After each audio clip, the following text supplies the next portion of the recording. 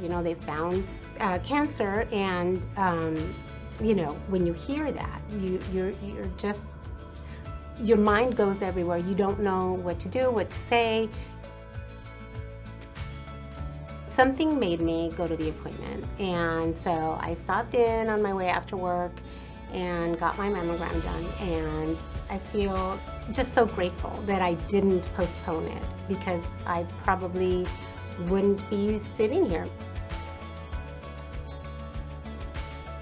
And that is why I tell my girlfriends and, you know, family to not procrastinate on that, not delay. And if I know that someone is, I get on them.